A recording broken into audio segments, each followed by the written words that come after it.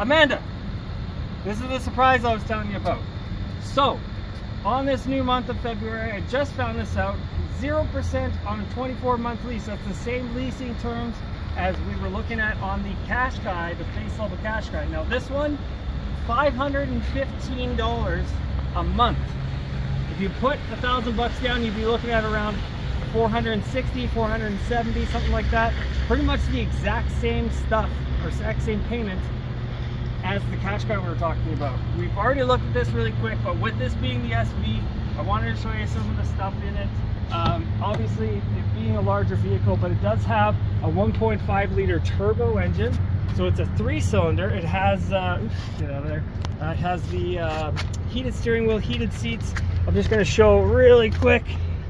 If you do go back up, you're going to have a full 360-degree view camera as well.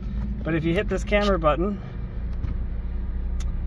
that's the front of the vehicle. So you can actually see your radius turning as well. And then if you hit this button, that's the front right of the vehicle over on this side. And that just helps with so you're not curbing the car or anything like that. Thank you, cameraman. You're welcome. And then in the back, the doors, 90-degree doors. I know you have kids, so I wanted to show you that it's very, very easy to get like car seats and stuff like that in and out. The seats are a little bit higher. They call that stadium seating.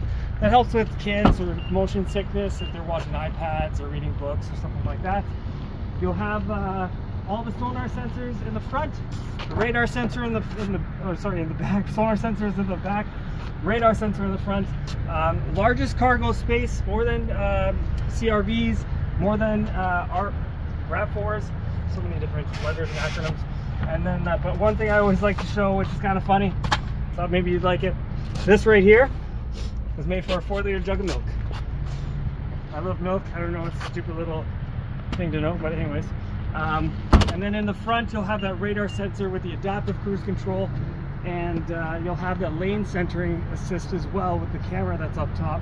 So essentially, it's semi-autonomous driving on its own, kind of like a Tesla. So let me know what you think. I think this is way more bang for your buck if you're looking for a vehicle, but 0%. Haven't seen that in 2 years, me being here. I've been here 4 years, haven't seen it for 2 years. So let me know, 780-456-1449.